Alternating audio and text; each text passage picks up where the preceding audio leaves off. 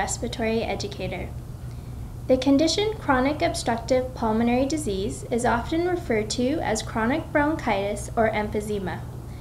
Chronic means that the condition will not go away, but it can be controlled. Obstructive means that the airways have become narrow or are damaged.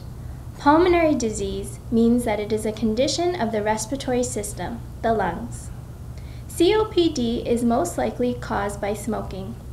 It can also be caused by secondhand smoke, air pollution at work or in the environment, or recurrent childhood lung infections.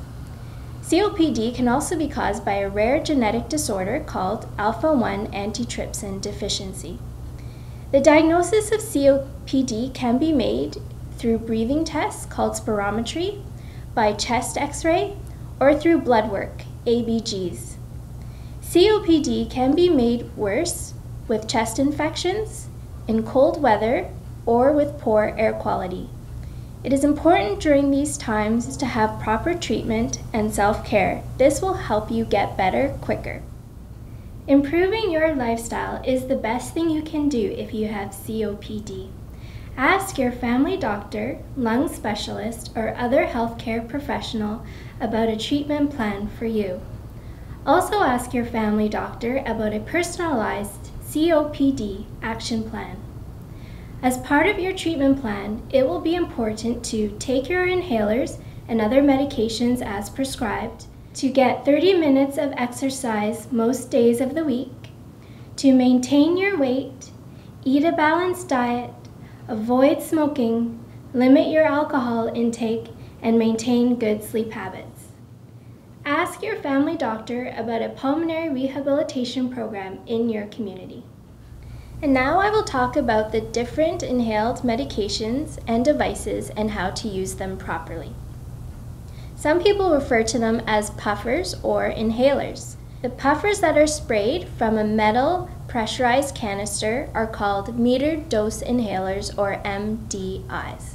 The discus, turbuhaler, handyhaler, and breezehaler are dry powdered inhalers or are called DPIs.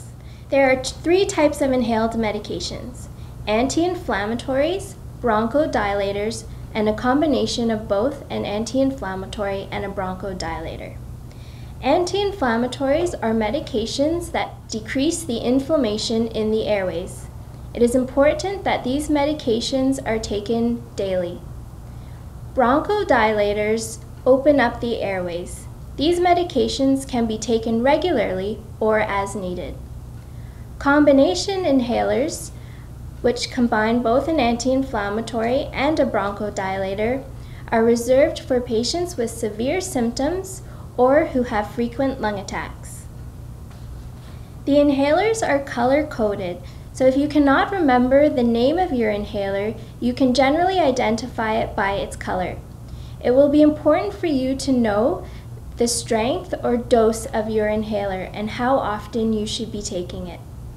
Don't stop taking your medications or change the number of puffs without talking to your doctor first.